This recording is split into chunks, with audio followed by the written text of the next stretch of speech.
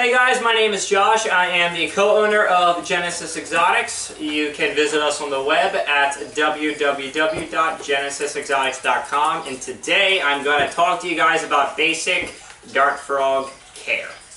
A lot of people think dart frogs are pretty difficult animals to keep. They are in fact easier than crested geckos, gargoyle geckos, ball pythons, and a fish. Believe it or not, easier than a fish tank. You can create their setups to be completely self-cleaning, self-maintaining, which is a big plus, and you can turn their living ecosystems into one of the most beautiful, vibrant jungle creations that you can dream up. With that being said, their care is pretty straightforward. Since they are from the tropical rainforests, they like their temperature to be between 68 and 76 degrees. Variations of 80 or higher can be handled for an extremely short period of time. Temperatures above 85 will lead to death. Typically, they like to be kept in pairs. Some of the smaller species can be kept in groups. You want to make sure that they have a night cycle and a day cycle. So you want to make sure you have a 12-hour day cycle and a 12-hour night cycle, so that way they have the proper photo period.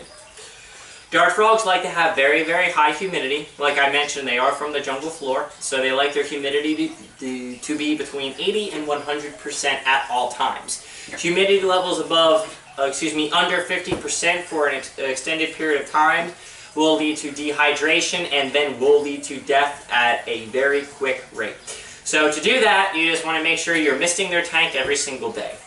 Dart frogs in general eat one simple thing: fruit flies. You can culture the fruit flies yourself, or you can buy them from me at my shop at genesisexotics.com. And for every culture you purchase, $1 of it will be donated to the Amphibian Crisis Fund. Alright guys, so what I'm going to cover in more depth are the different types of dart frogs that are commonly available in the market. So the first type I'm going to cover is the Dendrobates tinctorius. These guys are the most commonly available captive-born frogs. Once in a while you can find well-caught imports, but if you don't have a lot of experience under your belt, I would tend to stay away from them. These guys are known for being very bold and very easy, and seem to be a little bit more forgiving to beginning hobbyists. If you lose track of the temperature or lose track of the humidity, these guys seem to do a little bit better with handling those variations to the novice keeper. These guys are found in Central and South America, and they are found on the jungle floor of the rainforest. They eat fruit flies, as well as springtails and isopods, and they typically don't get above 2.5 inches, which some of your larger locales will get that size. On average, they get about 2 inches. These guys love to be kept in pairs. Typically, females can be a little more aggressive toward each other, especially in the Azurius. The one thing that I absolutely love about the tinctorius is that they are a prime example of evolution and speciation within themselves. So the Dendrobates, that's the species, and the tinctorius is the genus. And when I mention speciation, what that is, that's when when a single population of the same type of animal gets separated from a natural occurrence. A river forms, or there's an earthquake forms a canyon, whatever. Population A and population B both evolve differently because they're in different settings, creating a completely different locale or type of the exact same frog. So the thing about the tinctorius is there are dozens upon dozens of different types of locales available. They're all physiologically the same, but they all look different. They come in yellow, they come in blue, they come in orange, they come in teal, they come in every color of the rainbow that you could want. And they're all this exact same frog, but all found in different parts of Central and South America, which is something that I find to be extremely interesting, and something that I feel that every hobbyist should take in mind when selecting their tinctorius, besides their ease of care. Alright, these are one of the locales that I discussed. These are the Patricia locale from southern Suriname. These are adults. These are one of the pairs that we have at Genesis Exotics. These are one of the most common tinctorius varieties available.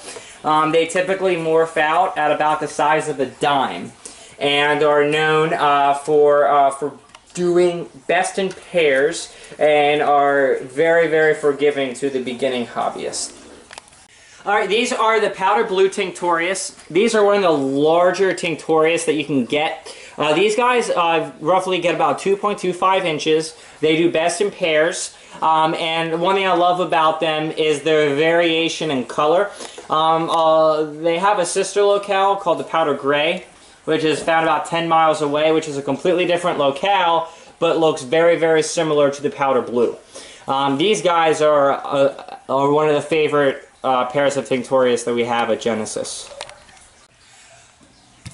My favorite, my giant orange Tinctorius. These are one of the largest locales available. They have a sister locale called the Regina, which is an extremely similar locale, but gets a little bit smaller. These guys get about 2.5 inches and should be kept in a minimum size of a 20-gallon high.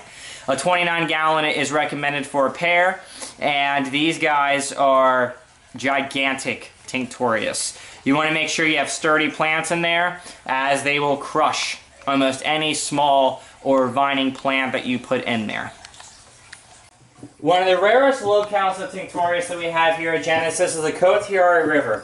These guys were initially imported from understory enterprises and under the canopy in the mid-2000s and have since become one of the most popular Tinctoriuses available. They're known for being notoriously harder to breed because of their dietary requirements as well as their seasonal breeding tendencies. These guys only get about roughly about 2 inches as adults and are best kept in pairs. Alright, this locale is the citronella. These guys are found in 2 different variations. One of them will have a spot, which is, and the other ones have no spots. So you could have one citronella that's completely yellow with no black spot on the cranial end, or you could have one that has the black spot on the cranial end, which we have Genesis Exotics have. These guys are one of the larger locales that you can get. They roughly get a little over 2 inches and do great in pairs. All right, in here we have the Azurius, by far the most popular of all the dart frogs that you can buy. The big blue frog. These guys get about 2 inches long. They have a tendency to be extremely aggressive toward each other if it's female versus female. So you want to make sure you keep them in pairs, and if you keep them in pairs, if it turns out to be 2 girls, that tank is big, at least a 29 for the 2 girls that's heavily planted. These guys are from Suriname. And one thing I like about them is they are one of the true examples of speciation. They were actually separated from a river from their close cousins, which I believe are the powder blues, and they ended up making their own variable population within that little island itself. Okay, so what else I want to talk about is the other types of dart frogs that a lot of people like to start off with. Now, these guys are on the same difficulty level as the Tinctorius, but a lot of them seem to do a little bit better in groups, and they also have a tendency to breed a little bit more readily because they like to be in larger groups. And that is our Phyllobates, our Dendrobates auratus, and our Dendrobates leucomella. Well, the first thing I'm going to start off with, the auratuses have a tendency to be a little bit more shy. They're found in Central and South America. They like to be in large groups. I have found with this species, the more groups you have, the larger of a group you have, the more instincts come out in the vivarium, and you'll see them more often. Another extremely good starter frog is the Phyllobates vittatus. These guys are one of my favorites because they have a pretty bold call, which sounds a lot like a cardinal. They also do good in groups. They breed extremely easily and are pretty bold in high numbers. If you just have 1 or 2 or 3, they might. In here we have our Dendrobates leucomellas. These are by far the favorite. They're also called the bumblebee dart frogs. These guys are from all over South America, from ranges from Venezuela and all the way west and southwest down. These guys do great in groups. Once in a while you can have some female aggression with egg eating, but as far as physical aggression, you're not really going to notice any of that. They only get about 1.5 inches as adults, and the males have a very cheerful call. It sounds very similar to a robin during the springtime. One thing that you're going to notice with this species is males will always try to get to the highest point of the vivarium to call, to try to seek out a female. These guys are known for being seasonal breeders and are an extremely easy dart frog to start off with. Okay, here we have our Epidobates anthenii. This is the Santa Isabel locale. Just like the Dendrobates auratus and Dendrobates tinctorius, these guys have multiple different locales, from Zarayunga to Santa Isabel to Highland. These guys come in all shapes and colors. They typically are one of the smallest dart frogs. They don't really get bigger than an inch. They love to be in groups. You could have a little army of 12 in a 20-gallon high enclosure, and they'll do absolutely fantastic. They are known as rabbits in the dart frog world for being extremely easy to breed. They have a great little call that I really wish I could point out a sound to it, but once you hear it, you'll know it's them. Alright guys, and the last group that I'm going to talk about is probably my favorite species and genus of dart frogs, and that is the Ranitimia. The Ranitimia dart frogs are also called thumbnails, and as their name implies, they get the size of your thumbnail as adults. I consider them to be an intermediate level dart frog because of their size and speed. They are very, very fast. If you open up your cage, they can hop about 14 inches in a second. Another thing that makes them slightly harder is they are not as forgiving as some of their other dart frog cousins. Extreme fluctuations in temperature and humidity will not be tolerated with these guys, and if you do not have an active springtail population in your tank, they will not do well. Springtails are an absolute must for all Ranitimia. Okay, and here we have our Ranitimia vanzolini. These guys are one of the most unique thumbnails in the aspect of they're pretty easy to take care of, they breed pretty readily. These guys were actually illegally imported from Europe. These guys were actually a federally protected species. Europe got them in, shipped them into the United States. So almost all of the lines except from Understory Enterprises were from illegal stock, believe it or not. But now they're so common in the hobby that it's just kind of forgotten about, very similar to the Dendrobates galactinatus. Okay, in here we have the Ranitimia imitator. This is the Shizuda locale. Like the Tinctorius, these guys have many different locales all throughout Peru and South America. These guys typically get the size of a dime, or some of the larger thumbnails can get the size of a nickel. These guys are one of the best beginner thumbnails because they seem to be a little bit more forgiving and they are a little bit slower than some of their other counterparts.